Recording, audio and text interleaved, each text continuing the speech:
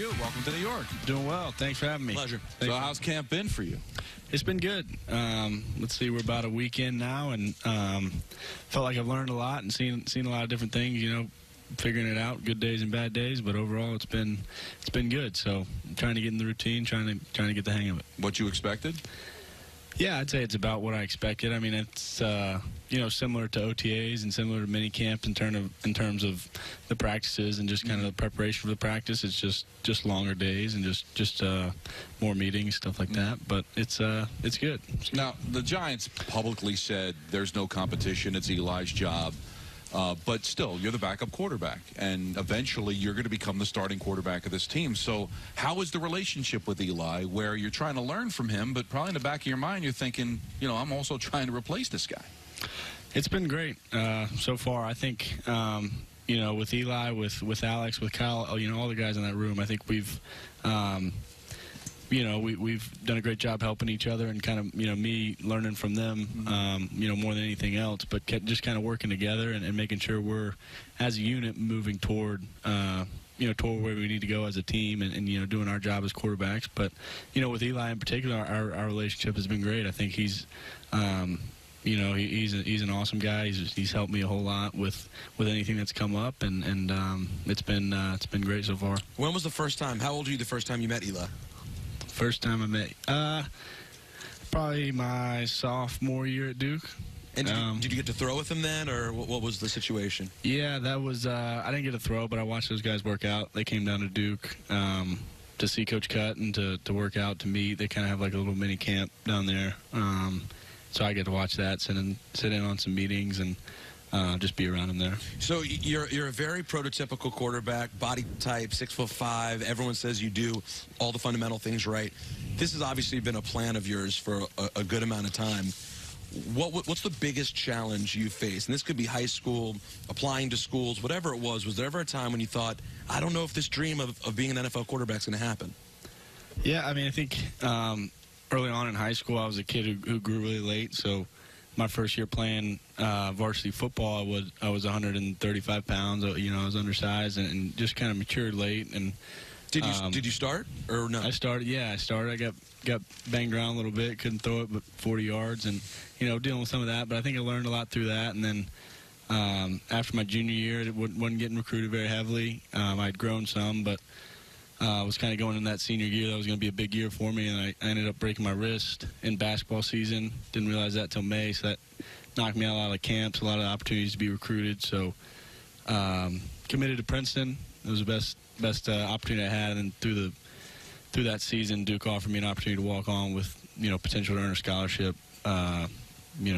Later on, so I took that, and a scholarship actually opened up. But I'd say kind of through that, it was up and down. And wasn't always sure that's not a totally sure. That's not the same as going to be the starting quarterback at Michigan. That is still a different path that must have presented some challenges. Yeah, no. I mean, I remember watching all the the recruiting rankings, checking all the stars, and watching those guys, be caught up in that a little bit. But it worked out, and I'm here now. I couldn't be more thankful. Well, you're a quarterback, so that means everybody's going to have a say, especially when you get picked 6th overall. So how was it to handle all the criticism that you get all the time, people picking you apart? Because you're kind of just like a piece of meat when you get drafted, right? Everybody trying to find out what's wrong with Daniel Jones, why he shouldn't be the 6th overall pick. How did you handle that?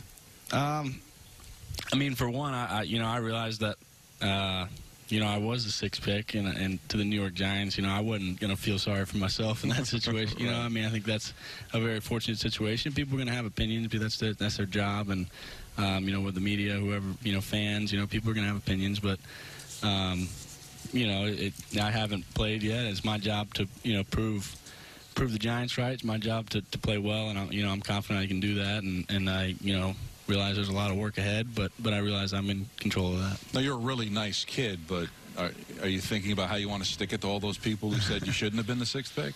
Going to be a motivating factor for you? I mean, maybe.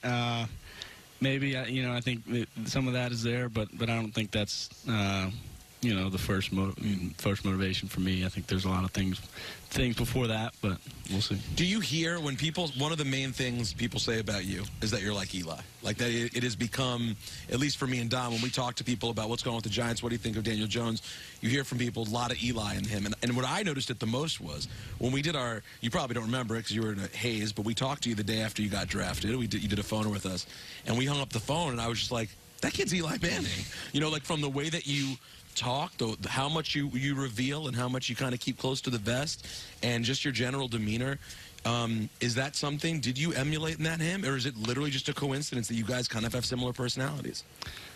Well, I mean, I think it could come from who we were trained by with Coach Cutt and that, and as a kid, he was certainly one of the guys I looked up to a lot. Him and Peyton, and watching those guys play, watching how they handle themselves. But in terms of like a personality, I think that's a coincidence largely. But yeah. Did you hate going to Duke? Did I hate going to Duke? Because I hate Duke. Oh, absolutely not. You enjoyed it? I enjoyed it. You sure you didn't make a mistake? Positive. You wouldn't have preferred to go to Maryland? No, I don't think so.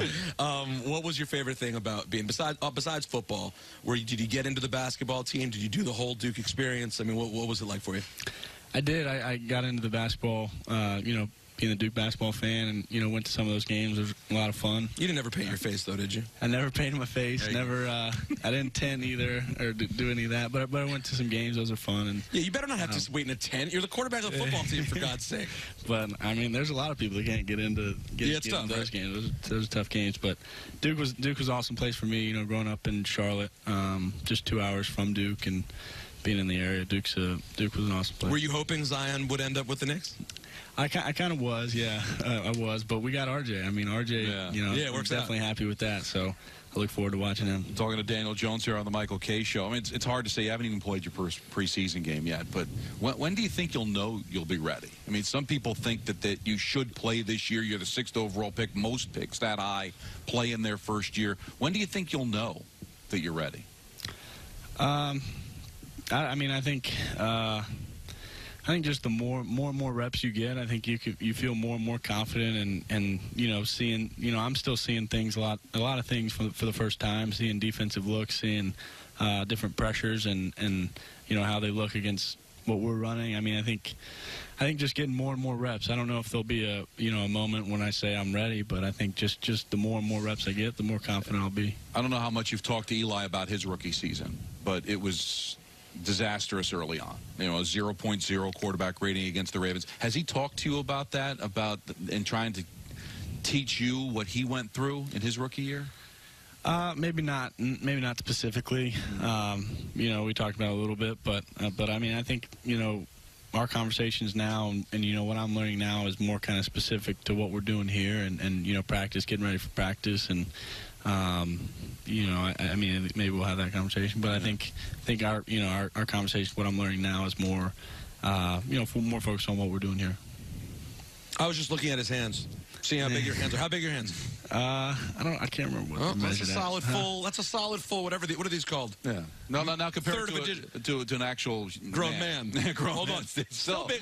He's still significant.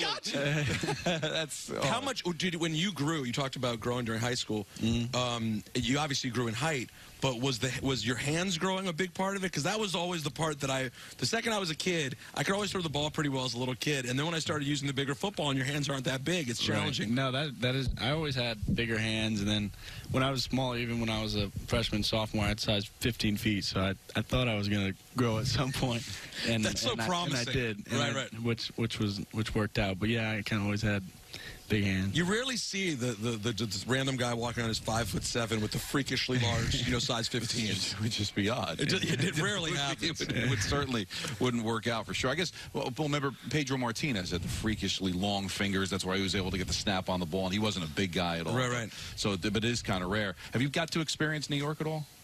I've been in a few times.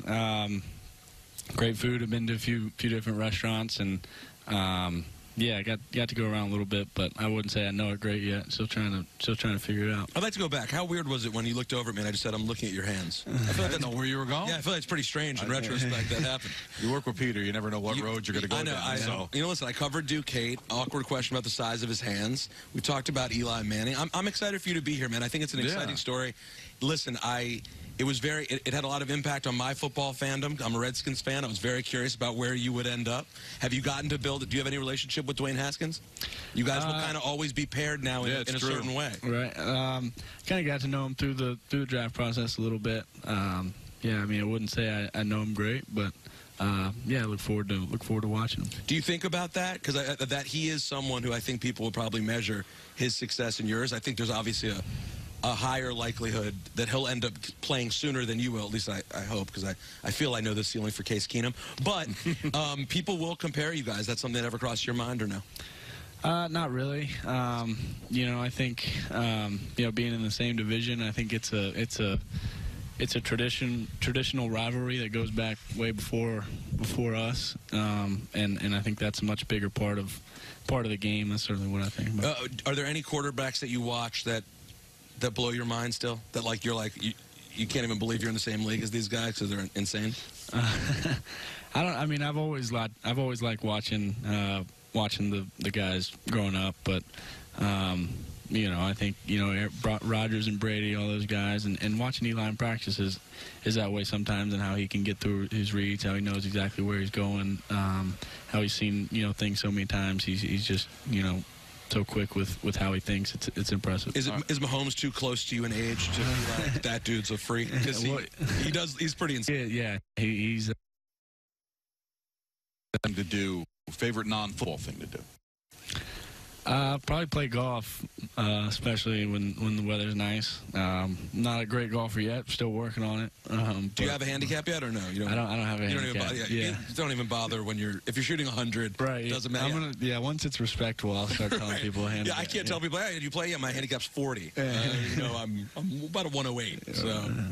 Well, since you're such an Eli clone, do you love Seinfeld like he does? I don't. There you go. Mean, I don't even know Seinfeld. You never watched Seinfeld at all? No. What shows do you watch? Don't say Game of Thrones, obviously. Everyone watched Game of Thrones. Were you satisfied with the ending, or were you angry?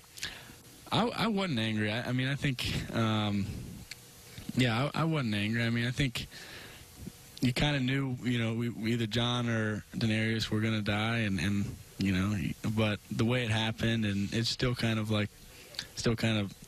exciting to see. No, I was good with it. I don't believe we have to be embarrassed, those of us who are satisfied with the ending of Game of Thrones. I thought it was totally good with it. Yeah, I'm with you there. What about music? Music. You know, I don't know. Kings of Leon, the Revivalists, kind of Southern rock, maybe, whatever you want to call that. Yeah, I guess so. Yeah. Southern pop rock, Southern rock. Because that's great about New York. They all come through here. Every act comes through here, either at the Garden or Barclays or...